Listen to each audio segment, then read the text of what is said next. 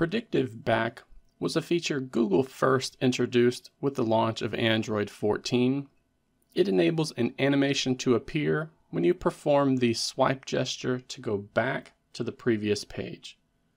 With Android 14, this animation was very pronounced and made it quite easy to see which page you were going back to.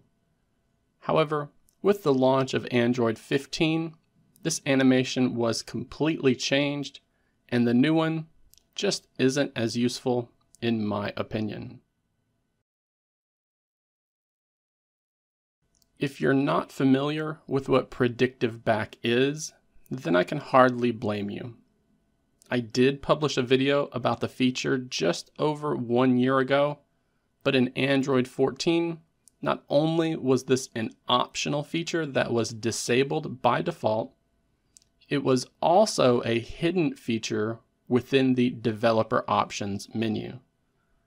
So, to give you a look at what the animation used to look like, here I have my Pixel 7 Pro daily driver, and in apps that support the feature, such as the Setting app, let's say we go through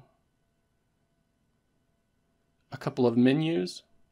Now, whenever we swipe and hold from the side of the screen, you can see that animation showing us what the page will look like if we complete that swipe back gesture.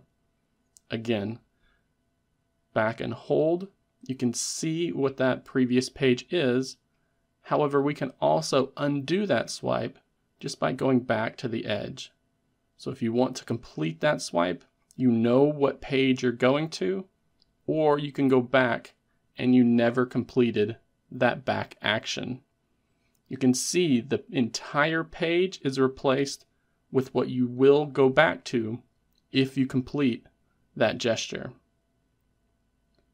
And you can see how useful this Predictive Back animation is, since it completely replaces our screen with that previous image.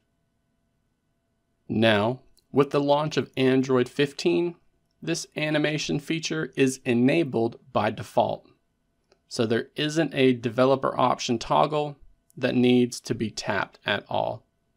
However, the animation is much different than what it used to be. So we're back in the Settings app, and we can go through a couple of these menus. However, now, instead of replacing the entire screen with the page that we'll be going back to, we only see the current screen shrink in a tiny bit to give us a preview of the previous one that is sitting in the background. Just like before, we can undo this swipe and that screen expands, or we can complete this and that previous screen comes back.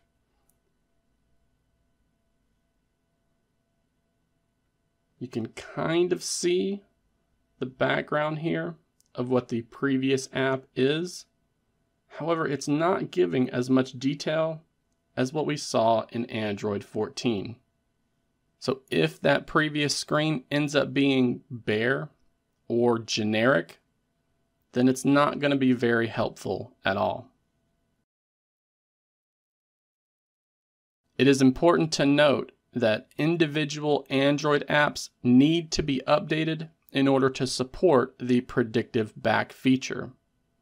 Google hasn't even updated the Play Store application to support it, and I suspect third-party developers will be even slower to add in support, at least as things are right now. But I could see this becoming a required feature in a few major updates from now. Google's own AI overview claims that the company changed this animation to provide a smoother and more intuitive navigation experience. And if true, I think that this change was for the worse, as it gives us less information about what page we'll be going back to. However, it is possible that some Android beta feedback reports told them that the Android 14 animation was just too jarring. I don't know though. You let me know what you think about this change down in the comment section below. And please do not forget to like this video while also subscribing to the channel to learn more about Android 15 changes like this.